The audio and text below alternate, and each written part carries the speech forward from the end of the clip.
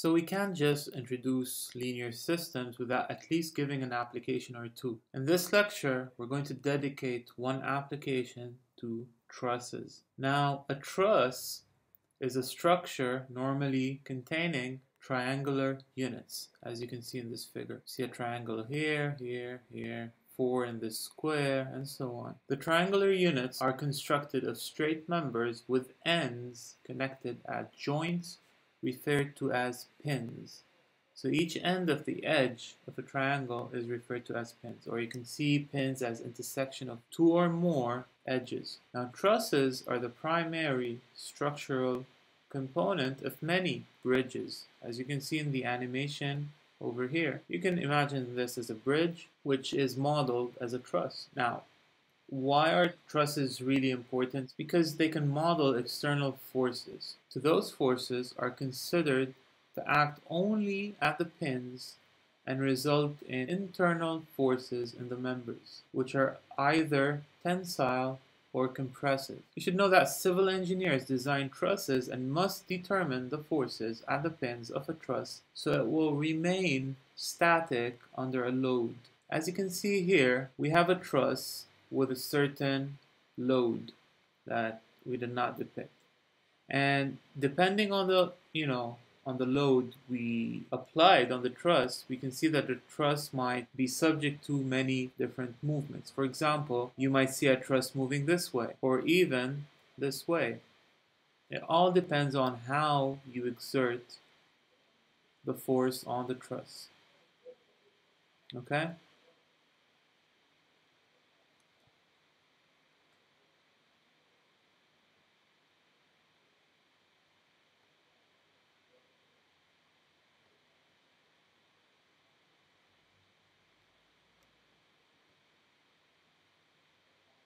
All those are possible bending modes of a truss.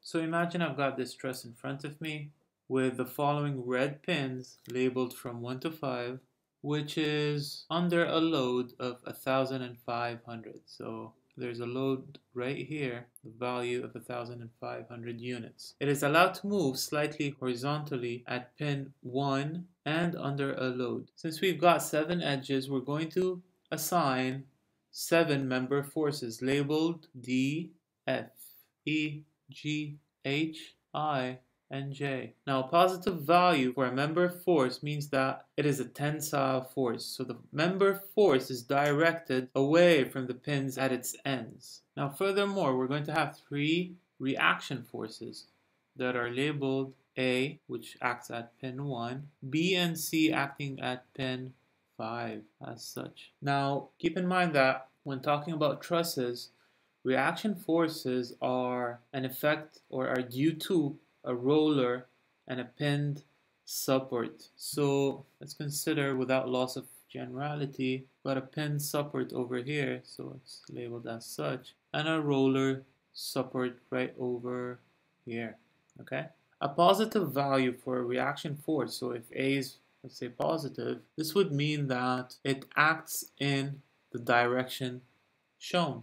So it will be acting upwards. If the value of the force A was negative, it would be downwards. Likewise, if the value of reaction force B were to be positive, then B would be towards the left, else it will be to the right. Okay? Now the values of all these unknown internal and reaction forces can be found by solving a system of equations. The truss is in equilibrium, so each pin of the truss contributes to 2 equations to the system. One equation expresses the fact that the x component of the forces on that pin adds to 0, and the other equation will express the fact that the y component does also.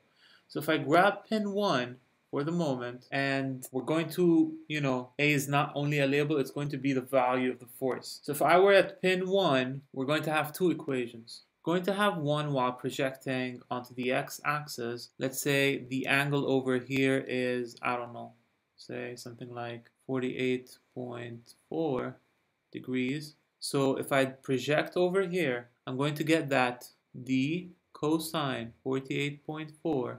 Since this guy is upward, we're going to insert a minus. And there's one more force here, which is the F. So minus F is equal to 0, right? Another one due to the Y is going to be the sine 48.4. The F, when projected along the Y-axis, is going to be 0, so we're left with this. This is also 0. This guy is an effect of projecting along X, and this guy is projecting along Y, okay? Now, if you go ahead and do the same thing for all the pins, we're going to end up with 2 by 5, that is 10 equations, right? And all of them turn out to be linear in the member and reaction forces. Okay, let's do the same thing for pin 2. So if I have an angle here of, let's say, 60.9 and an angle here of, I don't know, say 45, then now we can fill in all the other angles. So let's go ahead and apply projections onto pin 2. So in pin 2, if I project along the x-axis, I'm going to get a component from D, so minus D times cosine 48.4, a component from E, because it's connected to it, with a value of 60.9, so let's see, cosine 60.9, and a G with cosine 0, that is only G. They add up to 0. Now project along Y, you're going to get minus D sine 48.4 minus E sine 60.9 and a plus G sine 0, which is 0. So only that equal to 0. Same thing on pin 3. We're going to get project along X first of all. You're going to have components coming from F, E, H, and J, right? So we're going to get an E minus cosine 60.9, so minus E cosine 60.9, and a minus F. It's F cosine 180, so minus F, and an H cosine 45, and a J cosine 0, so plus J. That is equal to 0. Well, pay attention, there is a force on pin 3.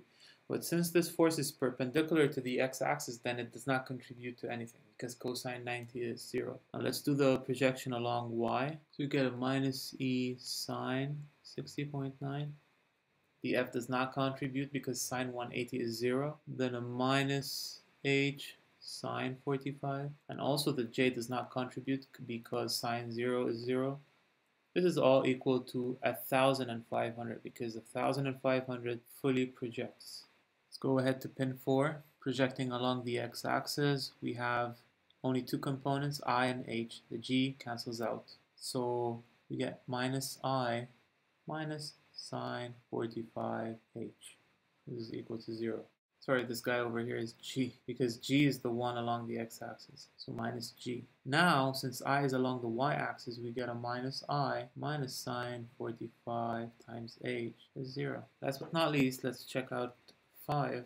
And at pin 1, we forgot the A along the y-axis, so here we should insert a minus A, okay? Now, pin 5, projecting along the x-axis, we're going to get minus B minus J is 0. Now along the y-axis, you're going to get minus C plus I is 0. Simple as that.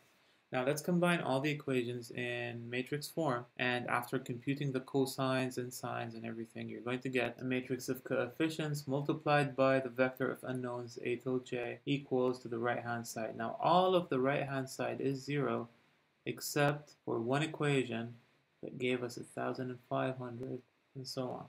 So filling the coefficients up, we get the following matrix, where the first two are due to pin 1, pin 2, the second two are due to pin 2, the third two are due to pin 3, pin 4, and pin 5, right? Now to solve this, you can use the method that we talked about, namely Gaussian elimination. We discussed Gaussian elimination in previous lectures. I'm not going to do this here because it's really exhaustive. You have to pay attention, although first element is 0, you have to exchange the second and first rows, okay? And then proceed. I'll just give you the answer over here. I've done it on a piece of paper. I'll just give you what I reached. So you get the following solution, okay? So in this lecture, we discussed a particular application of linear systems to trusses, where a truss presents a problem in statics, which is a field of study dedicated for civil engineering. Keep in mind that forces must balance so that the truss remains intact under a given load or loads. At the pins, the force in must equal to the force out. If we have k pins, then we get 2k equations in 2k unknowns, as we saw here. So we have 5 pins. We obtained 10 equations in 10 unknowns. And the solution of this system will thus tell you what are the member forces and reaction forces on each pin. So that's about it. If you found this lecture beneficial, please leave a like on the video, subscribe to the channel. If you have any questions, just leave a comment down in the comment section below, and I'll make sure I'll get to it as soon as possible.